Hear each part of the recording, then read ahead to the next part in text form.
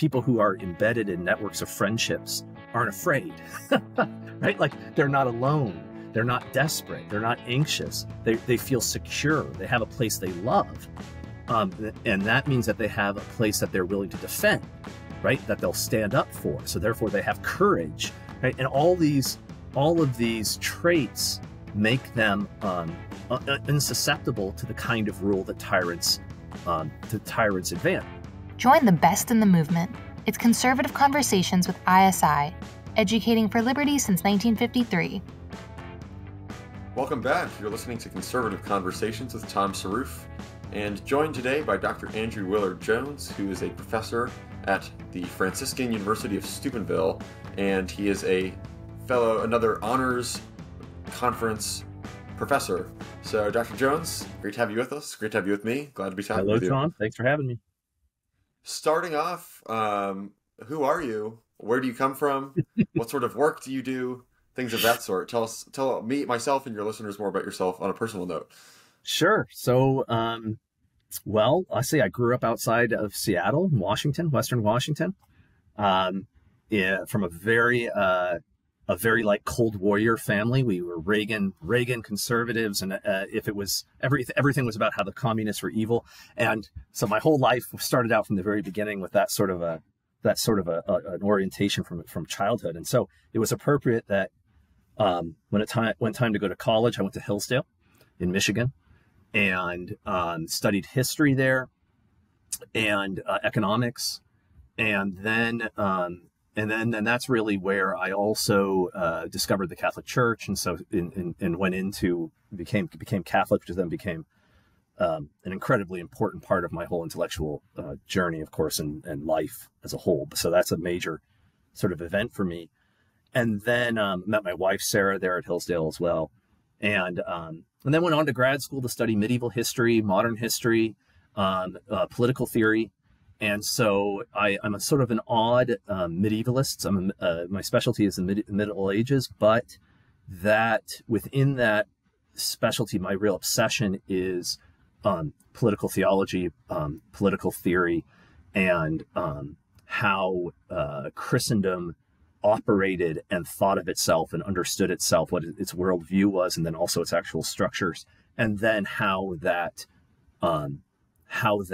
destroyed itself and turned into the modern world. Okay, so basically that transition from the medieval to the modern is something I'm very interested in, and now I'm actually becoming more interested in the transition from the pagan to the medieval. So I'm kind of going backwards in my studies. So I live, like you said, I work at Franciscan in Steubenville, where I teach in the philosophy department. I teach mostly political philosophy and then also history. And I live here with my wife, and we have 10 kids, so we have a huge family, and that takes a lot of time. I would imagine. Yeah, but it's worth it, I guess. That's what we say. It sounds like too. It's actually pretty cool. And what else? So I'm one of the founders of an outfit called New Polity here in Steubenville, and it's a group, a kind of a think tank. We have a magazine, we have podcasts, that kind of thing, and where we are attempting to really rethink the political, the framework for politics. So how we understand the political space, how we understand what's going on, and then also actually take action. So there's two sort of sides, a theoretical side and a practical side. I mainly work on the theoretical side and then just sort of do what the practical side people tell me to do. But so far that's worked out pretty well here in Steubenville. So that's it. I'm very involved in, I'm very involved. My research at this point is very involved in sort of post-liberal politics, political theory, political theology, with an emphasis on reaching back to the Middle Ages and trying to bring some of the concepts or some of the things we can learn forward. So I guess Excellent. That's it. That's my excellent. That's my yeah.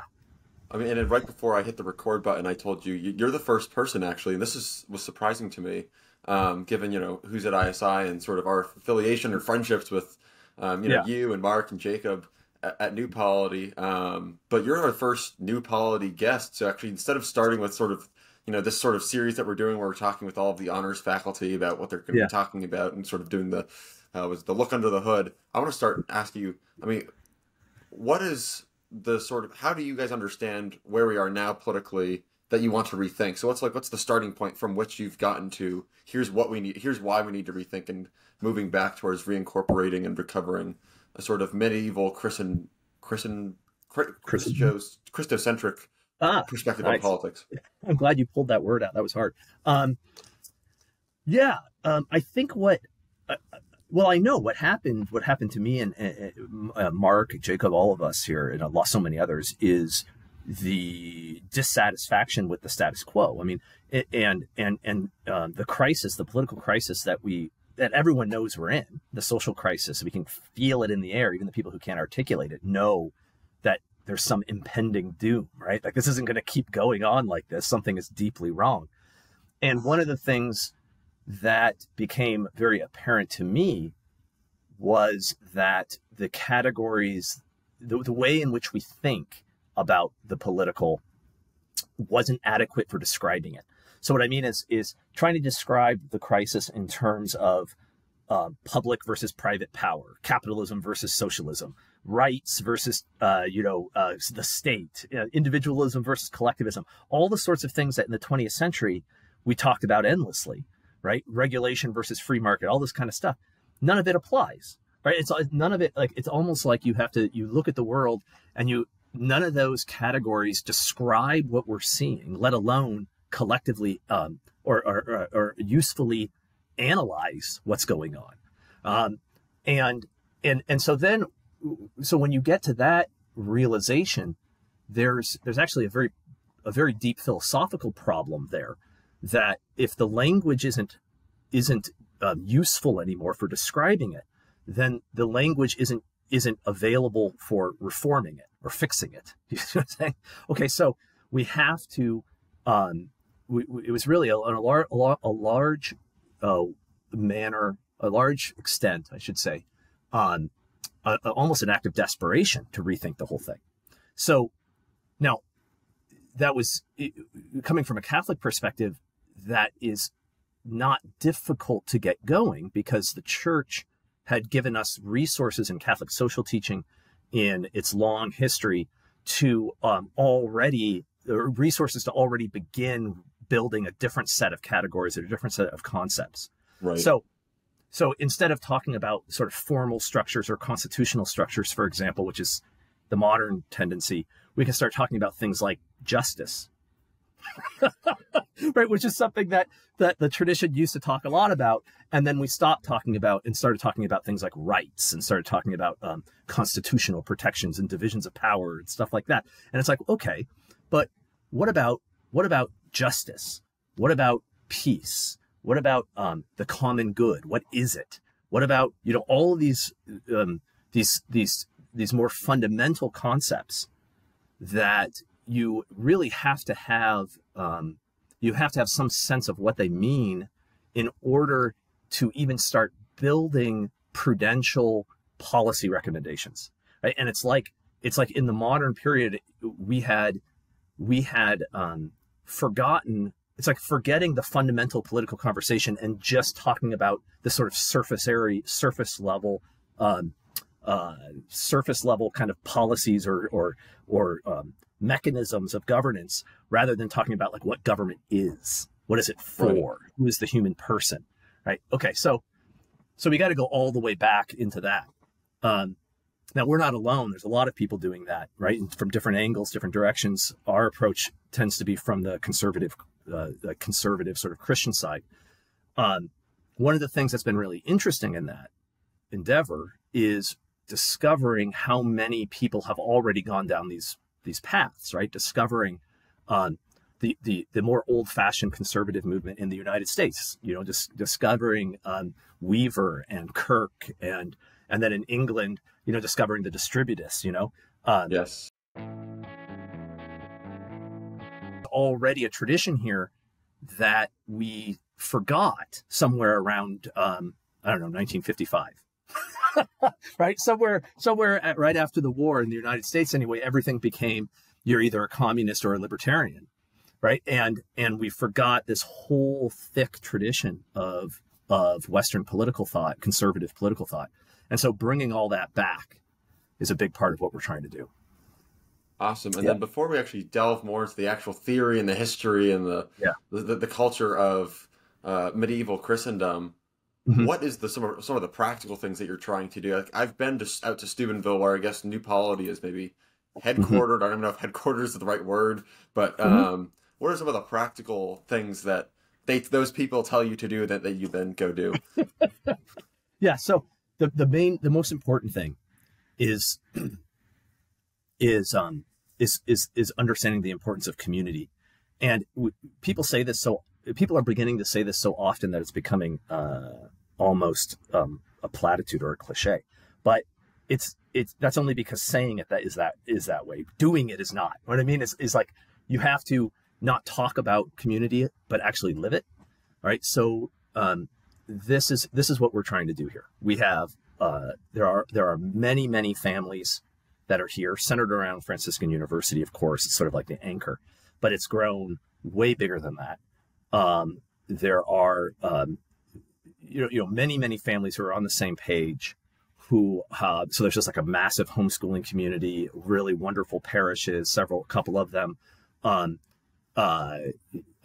revitalization of the downtown area is occurring, which is mostly Catholics with Catholic businesses that are attempting to build the kind of economy where you have the ownership of productive property that's tied to families, which is tied to communities, right?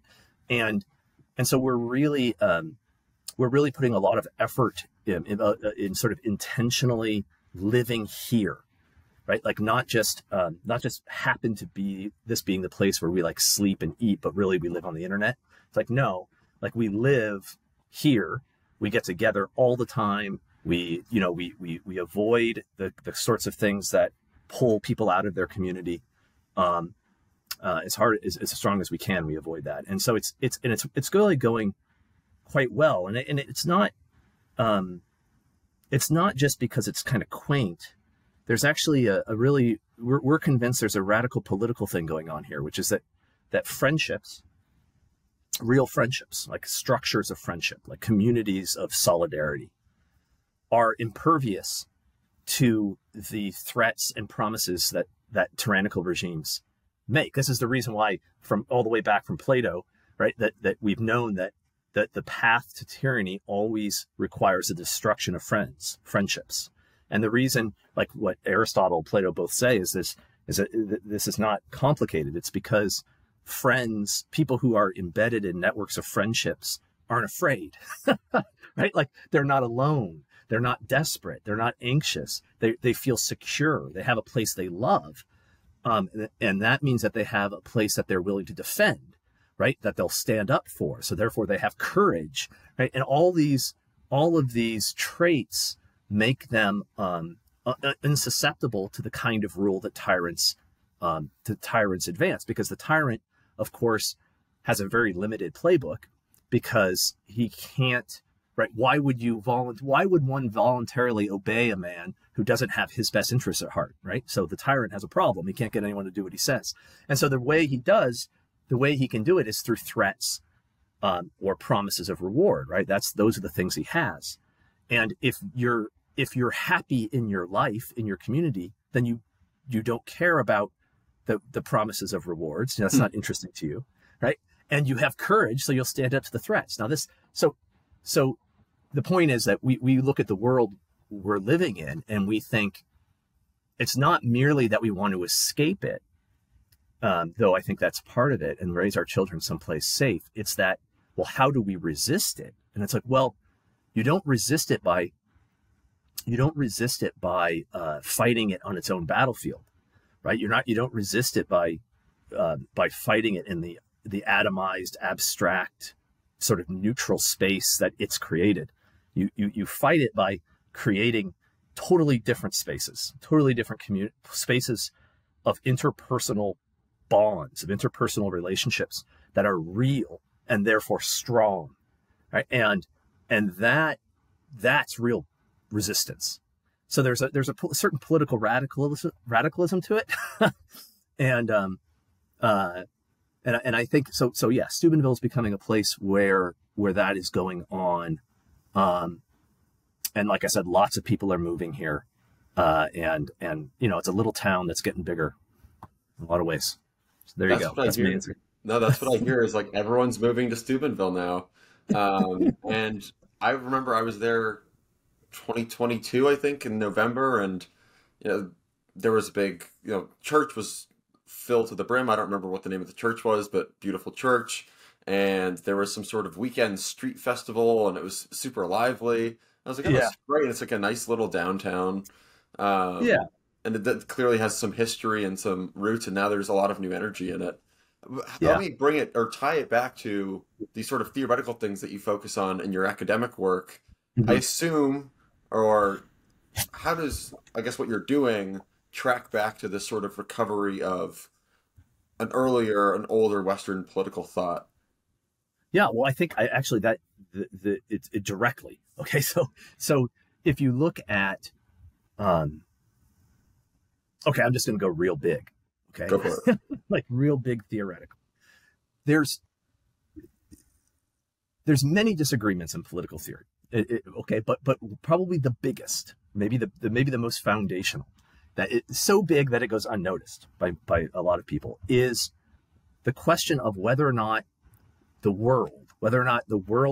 human world and the world as a whole is in its nature chaotic and then put in order by power, or if it's in its nature ordered, right, and then disordered by power or by violence. Okay, so is violence the source of order, or is violence the source of disorder? Right, this is a fundamental disagreement, and you have on the pagan sort of most versions of paganism on the pagan side is the idea that there's a chaotic cosmos that is then put into order by the power and the violence of the gods, right? And then the human world is similarly violent and chaotic and then put into order by human power.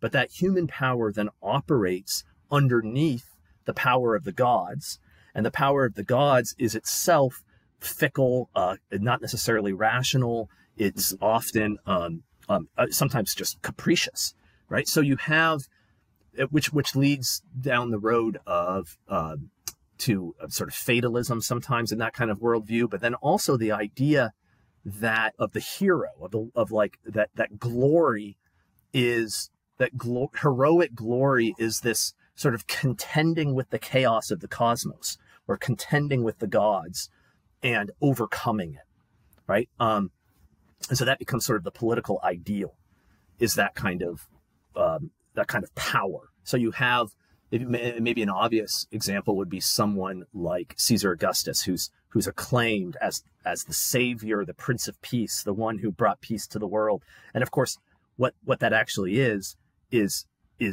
overwhelming military force, right? Mm-hmm. Right. That's actually what he brought. It's actually a military accomplishment, an imperial accomplishment. So that's one sort of approach. But then the Christian approach, which is really obviously a development out of the Jewish, is no, the cosmos is ordered. The cosmos is structured. The cosmos is rational because it's created by a rational God. And it is put into disorder by violence, okay, by power, and that sin is what we would call it, and that disorder then becomes the object of just political power. So what I mean is, you're not coercion or violence, warfare is not about conquering the gods and becoming a hero. It becomes about restoring the order that God had already created. So if you think about it, it's like instead of contending up against the divinities, like the pagan hero, you're contending down against the demonic, right? Like you're destroying that which disrupts the good. And so that means that, at least in a sort of military sense, the action of the sword, the action of coercion is remedial. Right, you see what I mean? Like it aims at structuring a world that would render it unnecessary. You see what I'm saying? So so that And the idea there, of course, is that the society itself, is in its nature peaceful. So, and let me put it this way.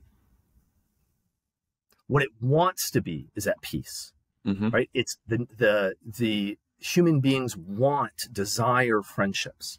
They desire communities of love. They're attempting to build that. That's what it wants. And so that is thwarted by sin. So that means that the political power, if it is to attempt to achieve human flourishing, it needs to insert itself into that space in order to do two things. One is to eradicate or eliminate that sin, which is keeping the community from forming, for spontaneously coming to peace. And then also leading that community deeper into the peace.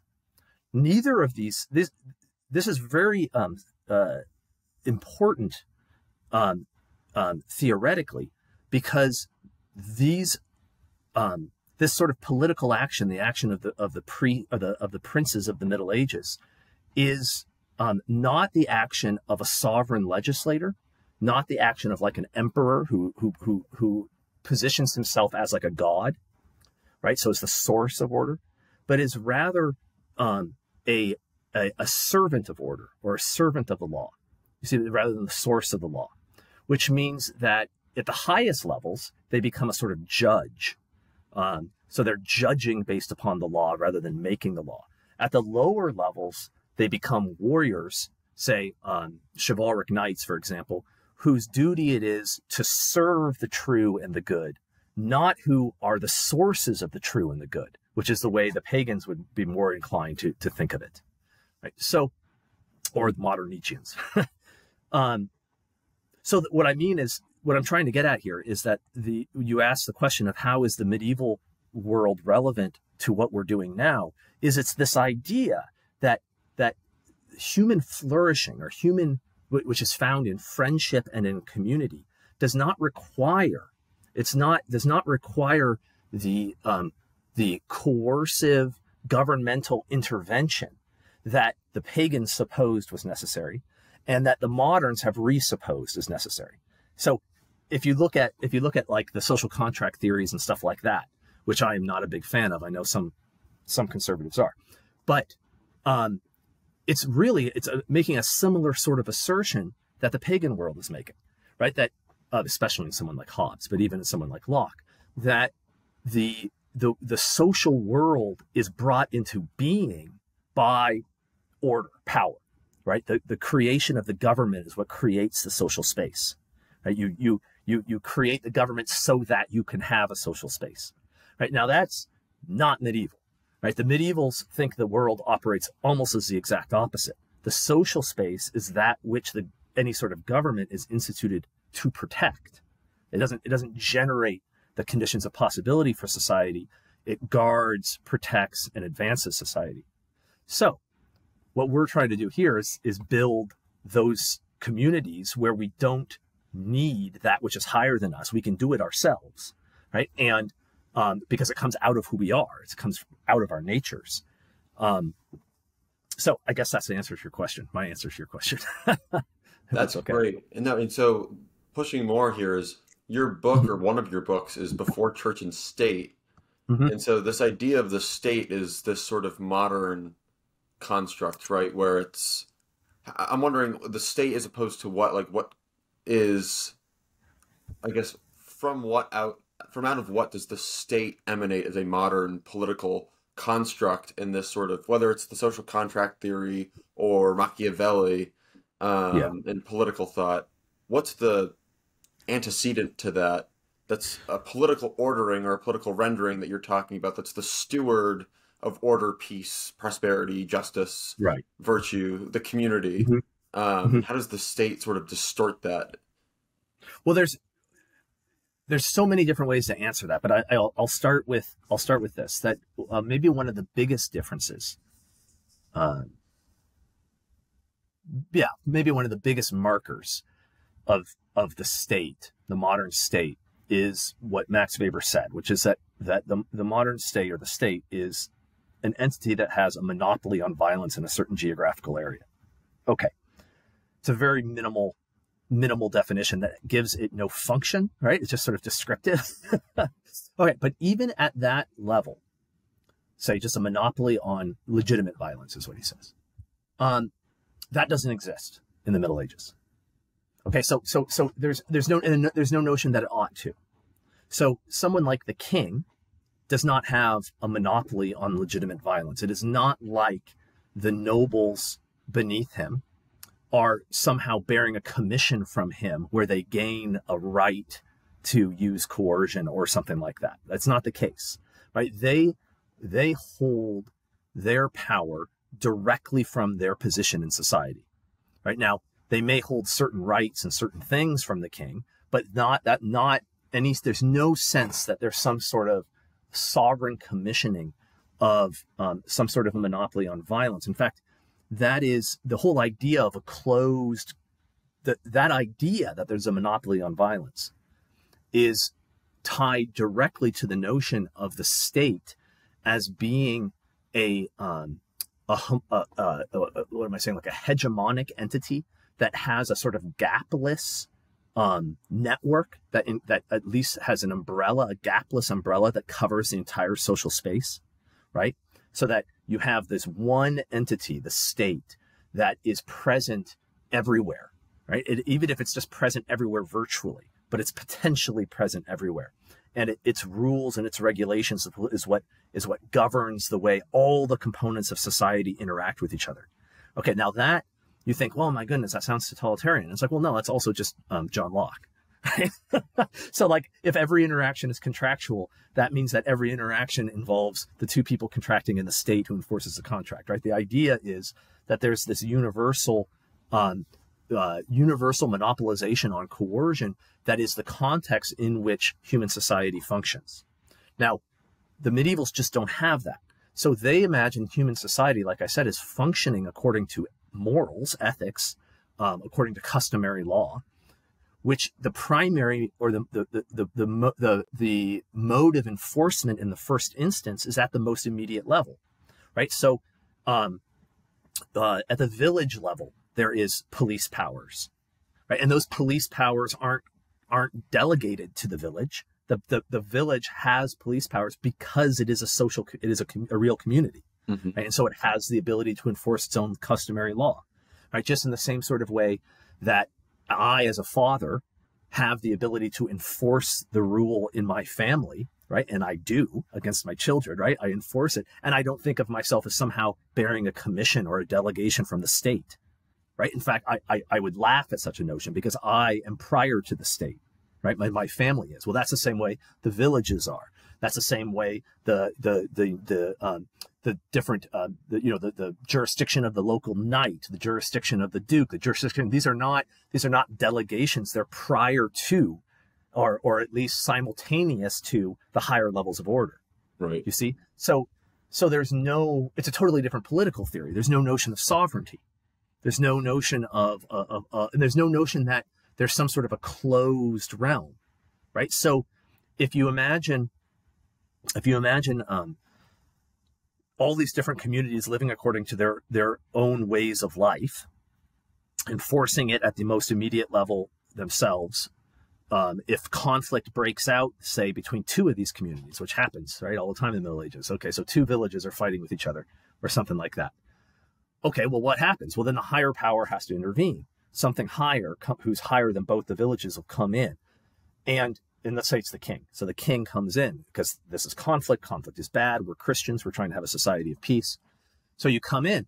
But it's not like the king comes in and says, I'm going to now enforce my law because I'm the king and I have law, the law code. There is no law code. So he shows up and he says, what's going on here?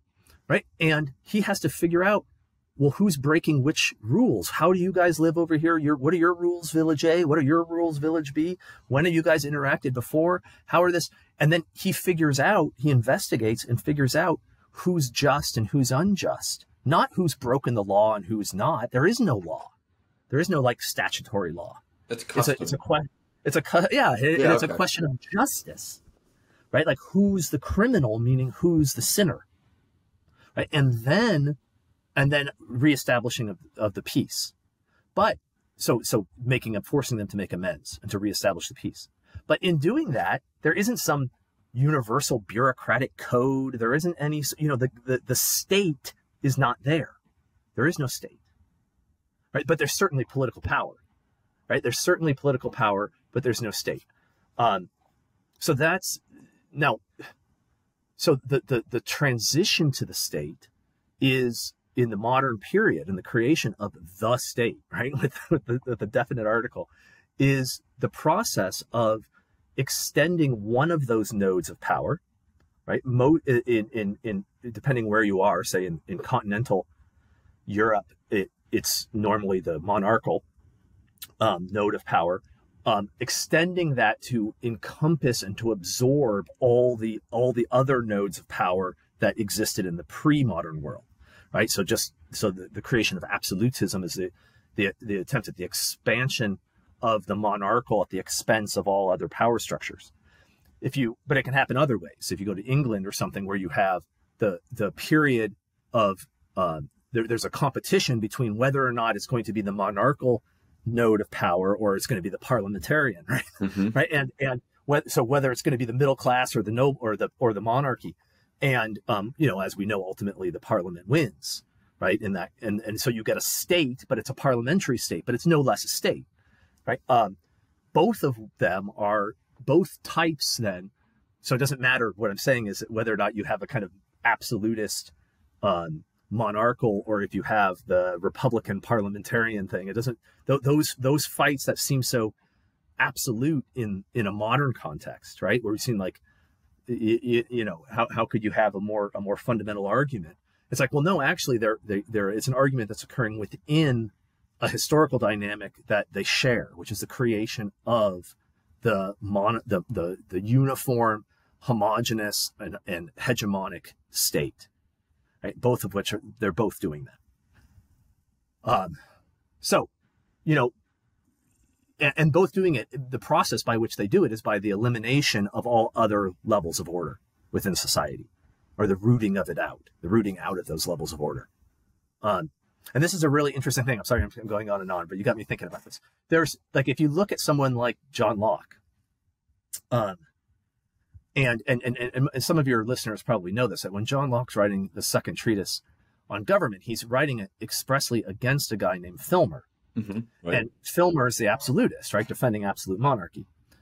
And so when you actually go and read Filmer, which I recommend everyone does, what you'll find is that he's just as radical as he has just as radical of an individualistic anthropology as John Locke does. So his argument is that human society is a big sea of individuals who are self-interested, and that's the reason why we have to have a monarchical power that can come from without and externally structure and unite this big sea of self-interested individuals, right? And it's like, and then John Locke, his counter is not, no, society isn't a big sea of self-interested individuals. That's not what he says, right? They actually agree on the political substrate.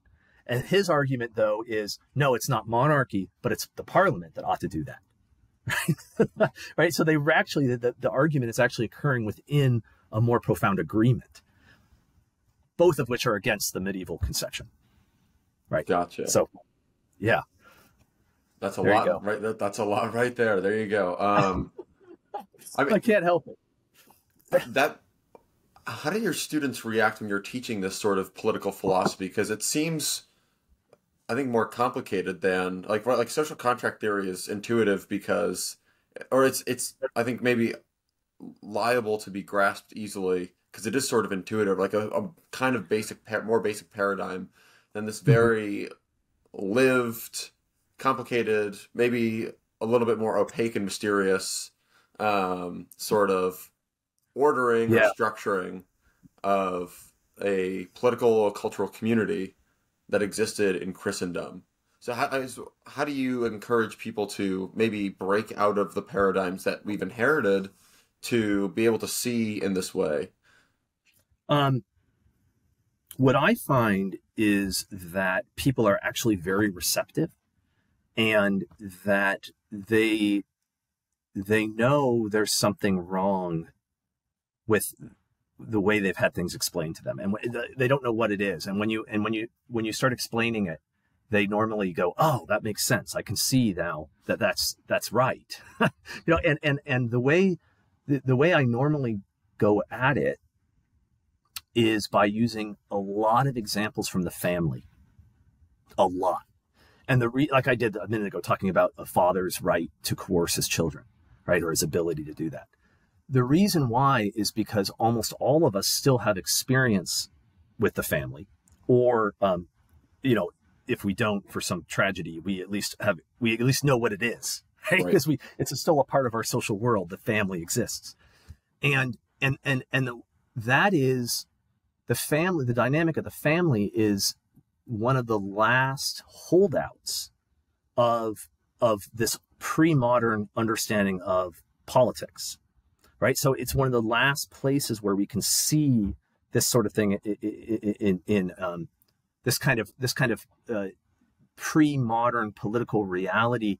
We can see that, it's actually plausible. It's actually credible. Yeah, look, you can have people living together who are both have their own interests, sort of, right, but have a greater interest, which is the good of the group or the good of each other.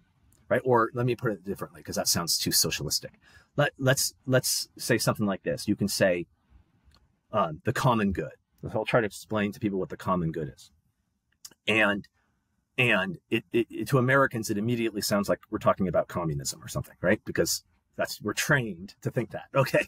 And we have to be careful, because we might mistakenly end up talking about something that's like that. So, but we're not. So here's how you explain it. You go, well, think about something like a happy family, right? That a happy family is the conditions. One only enjoys the happiness of a happy family when the other members of the happy family are also enjoying the happy family. What I mean is, I can't enjoy a happy family unless all the other people in my family are happy, right? Like we enjoy it together, or we don't have it at all. Right. Right. But there's no notion that happy family is predicated upon my surrender of my own good. It's like, no, it's precisely my happiness that is intrinsic to the happy family, right? And my wife's happiness and my kids' happiness. So I no longer have to see the individual in competition to the group, right? Like I no longer have to think, well, is it going to be individualistic or collectivist, like Hayek would want me to have? Make your pick, choose one or the other. It's like, no, I choose an understanding of community in which the human person flourishes in the conditions in which the other human persons are flourishing, right? That's the common good. Now, I think the family allows us to see that, right? You can actually use the family to discuss any number of difficult concepts surrounding rights, private property especially. So this is another sort of interesting example, right? Because in the fight between, in the 20th century fight between liberals and communists, or capitalism and communism, whatever, we got this very formal and rigid understanding of private property, for example. Okay, so and yet the Catholic Church, Catholic social teaching, the whole tradition has always had a much more nuanced and subtle understanding of what private property is and how it works, or the right to it. And that's often very confusing for people, because it in America, you start talking about anything that seems to be mitigating against the right to private property, and people freak out, right? Because, oh my goodness, you're talking about communism.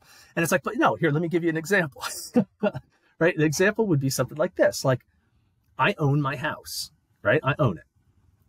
Okay, I'm on the title. I have legal ownership. I own the couch that's sitting in the living room. All right, it's mine. But if I went home and decided that I wasn't going to let my wife sit on my couch tonight because it was mine, or I made her ask permission, or I said, well, I guess you can sit on my couch tonight, sweetie, or I told my kids that I guess I'd let them sleep in the house tonight, but maybe tomorrow I wouldn't, right? Because I have a right to private property. We would all think that was very weird behavior, right? We would all think that was very peculiar behavior and very strange, and not just that, but inappropriate. Like almost like me saying that it's mine to my family is not true. Do you know what I mean? Like It's to tell my right. to tell my family that it's mine that is like wrong. You know? Okay, and the reason is because I own it for them, right? So now, if I come home from work and the city is pulled up and is moving my furniture out of my house and is taking it, right? Or something, or my neighbor or somebody's doing that. Then I come up and I go, hey, that's my couch, right? And now I can assert property rights, right? I'm asserting property rights against them. And then and that doesn't sound strange to us. That sounds appropriate and like true. It is yours. All right, now, what's the distinction there, right? What's the difference? And it's like, well, what we're seeing in that example is that something like rights, something like a property right, is something that I assert against something that has more power than me, right? So that could be the state. It could be a criminal who has more power than me at any given instant, right? I assert it against something that could take that from me, right? That's more powerful. But it doesn't make any sense to assert that right against people who are weaker than me or dependent upon me, right? That doesn't make any sense because why? Because, well, in the tradition, because I have the right against the more powerful people because I have a duty to the people who are weaker than me, right? That's what we're seeing in that situation. Like I assert my right so that I can perform my duty. Right. And that's the reason why it feels so wrong if I assert my right against my children, because it is wrong. I only have the right against the city so I can serve my children. All right. Well, that's something that is just common sense. We can see that, but that goes to the very heart of a liberal notion of rights, right? The liberal notion of sort of absolute rights vanish, right? Because rights now become embedded in a society that is actually a very complex hierarchical network of duties, right? And your rights correspond to duties, and without duties, rights make no sense. Absolutely. Right? So I have a right to free speech only because I have a duty to speak the truth, right? You see what I'm saying? I have a right to bear arms only because I have a duty to fight for justice. You see, there's no just sort of where you get to sit back and just enjoy rights, right? That's not the way they work. So now that's very anti-liberal, very, very unlibertarian, right? Profoundly so, but it doesn't have a single shred. I don't think there's a single shred of agreement with socialism in that or anything even vaguely left-wing, right? And really what it is pre-modern. It's really what we're talking about is, oh yeah, that's conservative. Like, Well, because it's premised or focused on an idea of the human person that's not just this sort of automaton that's kind of empty or flat. And so it's like, I am a human being. By virtue of that, I have these various rights with which I get to dispense with them as I please or use them however I want, with always the caveat, so long as I'm not doing something to harm anyone else. But when you have a fuller, more capacious view of the human person, how they fit with other human persons in relationship, then that's where all of these duties pop up. And then you see the utility and the beneficence that comes from the rights. Is that sort of... Yeah, exactly. And the other thing that really opens up, is the possibility of rights-bearing entities that are not individuals.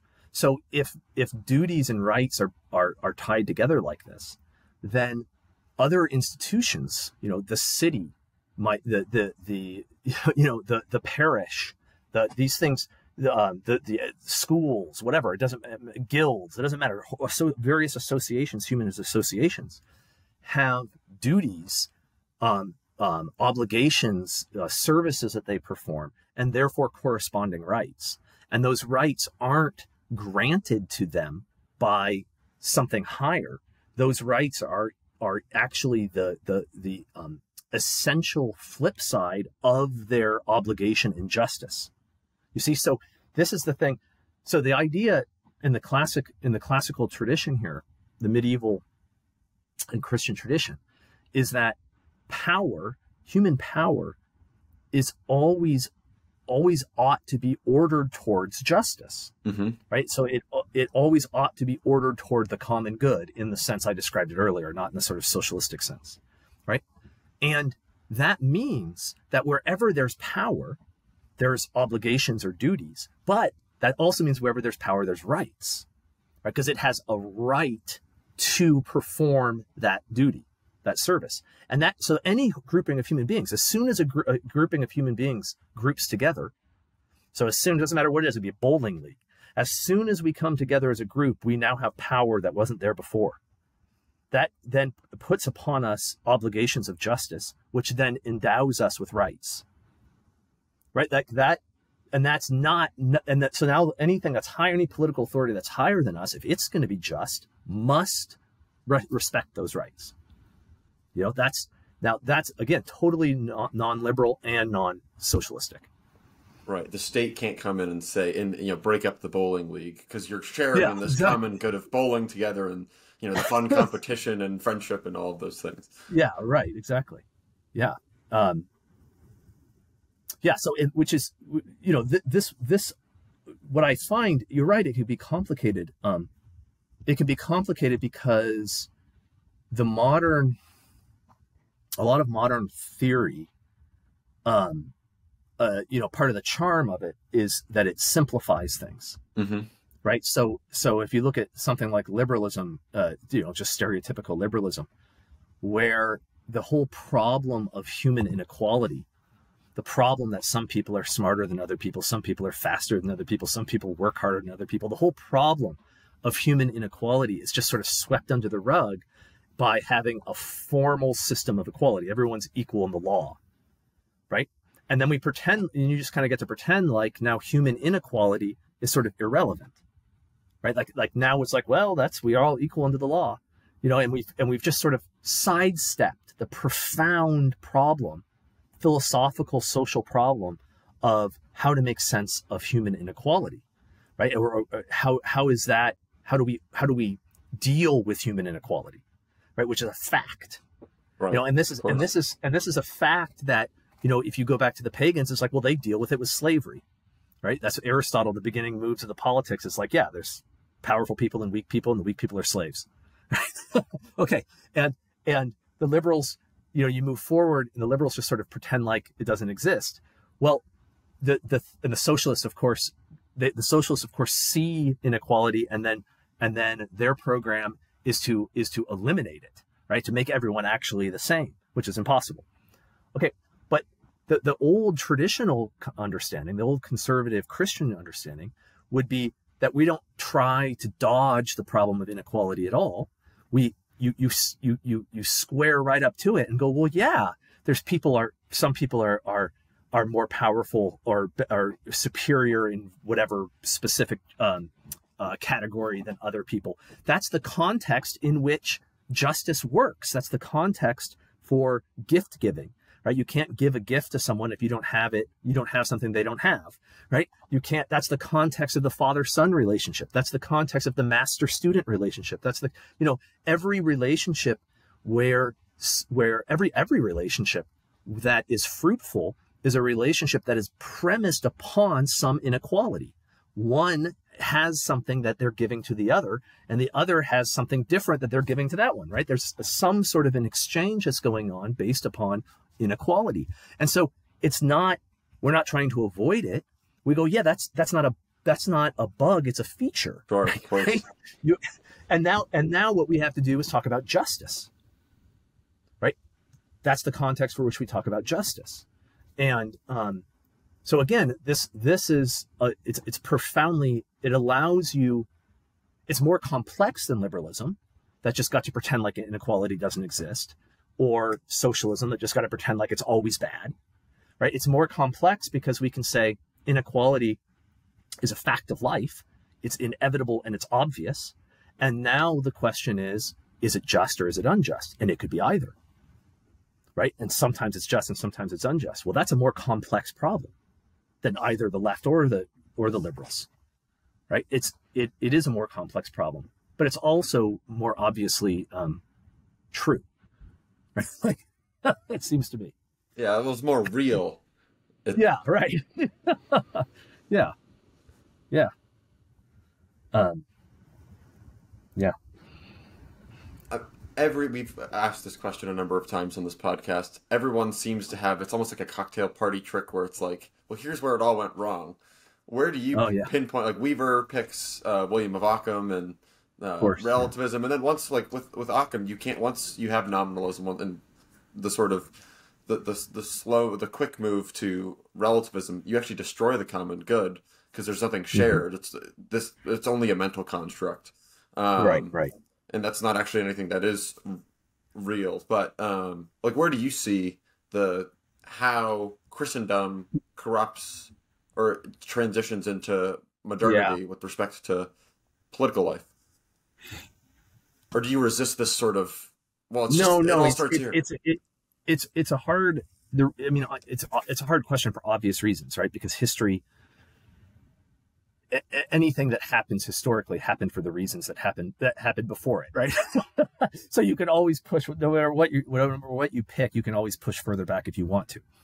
But I think that the story is complicated, obviously very complicated. But I want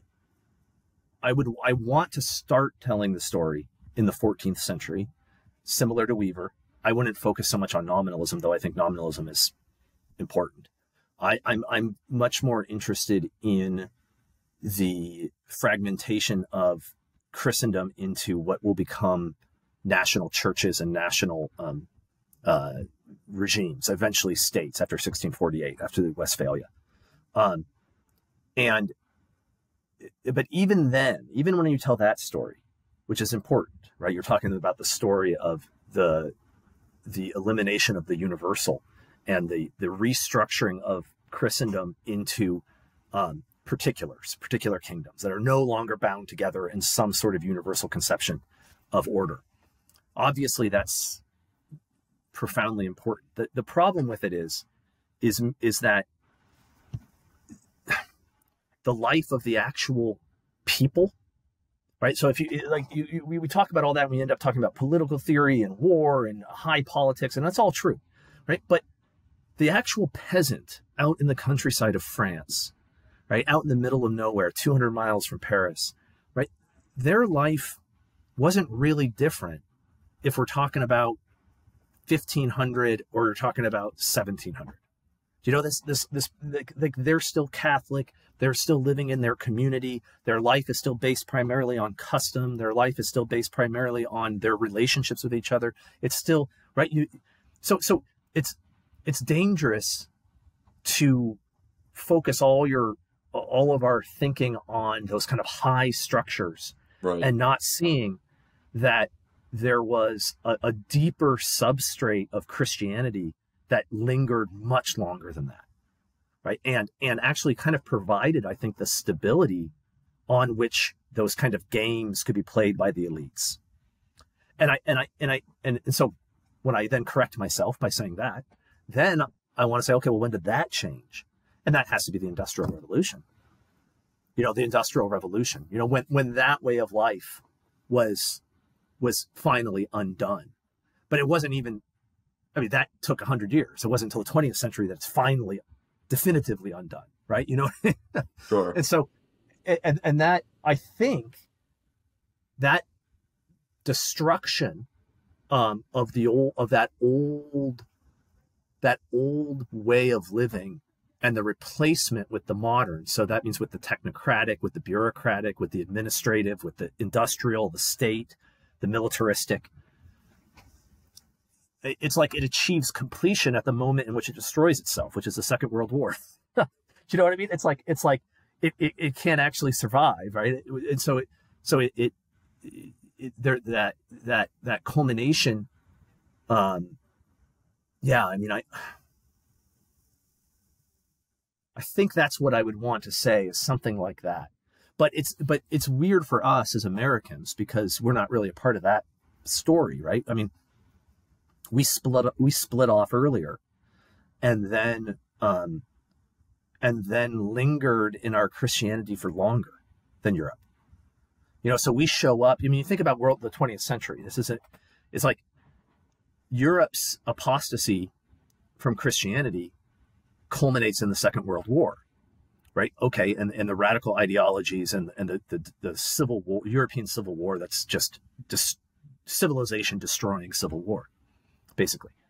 And then, but we show up, right? We show up from, you know, from over the sea out there. We show up with a different historical trajectory, and then to end that war and extend this sort of umbrella of American stability, right? In American values, which were still more Christian, more significantly Christian than what Europe in the 1930s was like.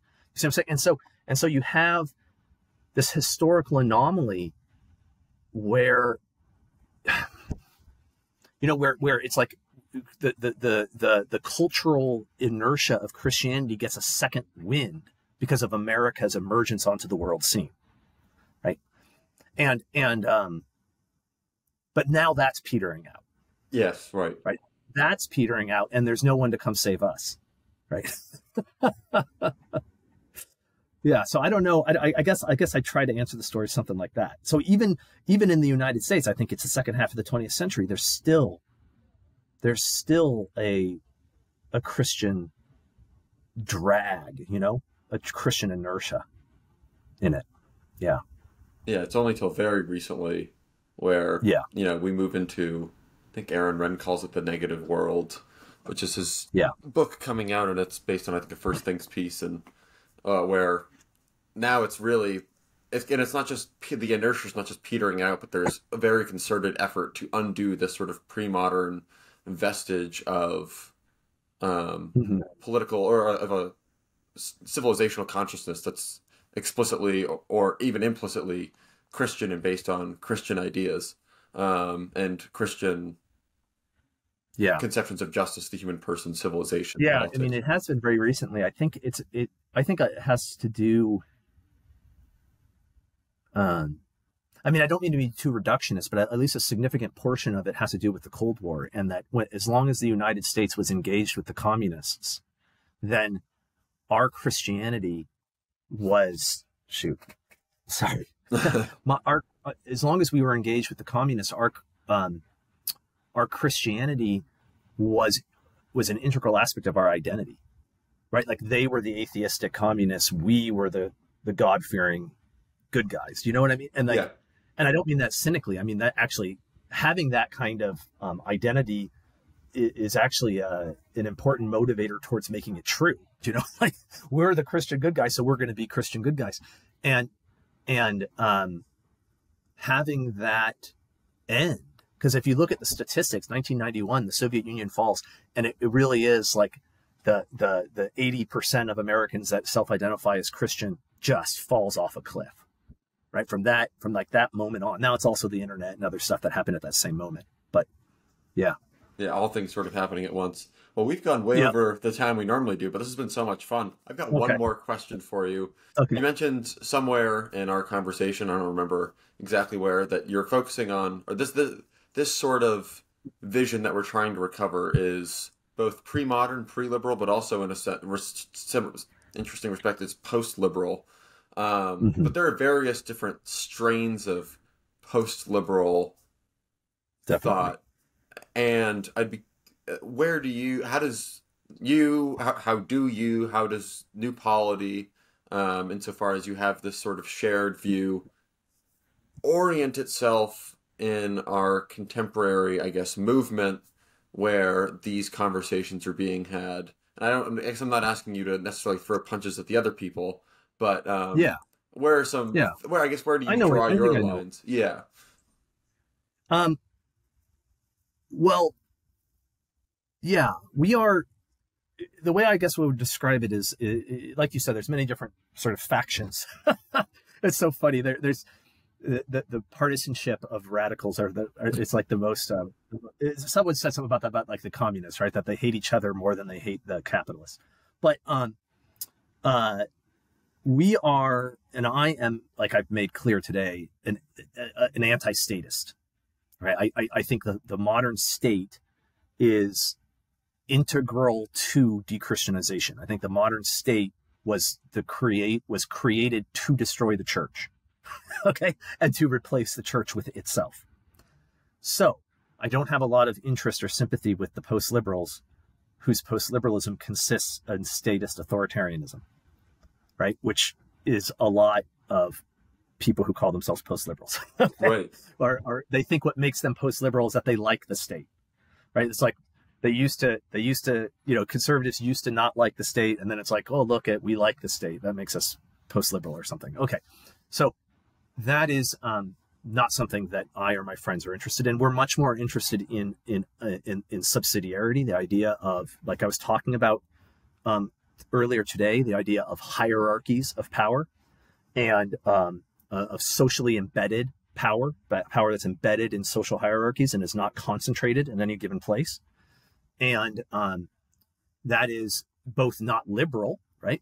So it's not individualistic. It's not based on individual rights. It's not based on a social contract theory. It's not based on rule of law in the sense of there being a universal sort of abstract law code.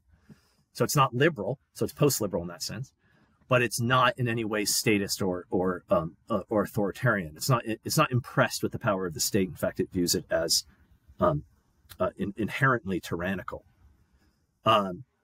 So that, I think, now where we have a lot of similarity with the more statist post-liberals would be, one, the importance of religion. So I think that we share profoundly in understanding that Christianity is not some private affair, but Christianity is integral to political order itself.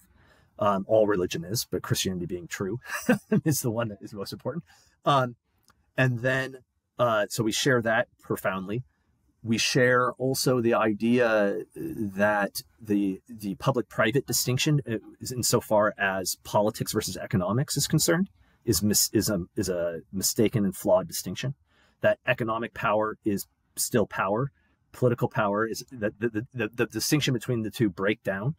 And so questions of justice apply not only to political actors, but also economic actors. Right. Okay, so that among libertarians, because among libertarian-minded people will get sometimes mistaken as being like social justice-y left because of that, right? But that's a mistaken read, of course, but that's the read I would expect them to make of us. I think an emphasis on subsidiarity, an emphasis on the local then, because of that, right? We get accused of being localist. Some of our adversaries refer to us as hobbits, which I think they think is a bad thing. But right? But that's also not fair, but it's nevertheless funny. So it's fine with me. So the emphasis on the local, on the interpersonal, as opposed to the abstract, I think is one of the defining features, definitely. Gotcha. And look, I'll put my cards on the table. I write for the American Post-Liberal, which is sort of toys with various aspects and how state power could be used towards achieving this or recovering this sort of more conservative, common good centric political rendering. So this can be where we wrap up. I just want to hear your response to, because I would love to return to a more subsidiaristic conception of politics, a more local conception of politics. And I think, my read of the current state of things is that there is the state problem where the state is, too large, but not only just in terms of size, but also what it's designed to do and how it orders itself it's both unaccountable to actual people living in these sorts of communities. But also it directs other very powerful economic institutions, huge companies, multinational companies that have tremendous power. And it's not just they have a lot of money, but they actually own the means of production. They get to decide how is created, what is created. Marketing controls people's values. Yeah, marketing, the media, all these things. It's unbelievably powerful. Yeah. Yeah. So my sort of thing is, in order to actually really at scale, at an economy of scale, maybe this is a problem, terminologically speaking, but to even have a widespread return to a lot of these things requires something to push back against these large things, these large, powerful entities that are crushing communities and destroying communities slowly but surely through various policy proposals and propaganda and things of that sort. And I think then that sort of militates in an argument towards, I guess one solution is creating this very strong intentional community, which I think is great. And then I think another one to help aid that process is a countervailing power to, and what would, as a closing thought, what would you say? Listen, I would say, if it were possible, sign me up, right? Like if people could get control of the state in order to use it to destroy the conditions of possibility for the state, I would be all for it.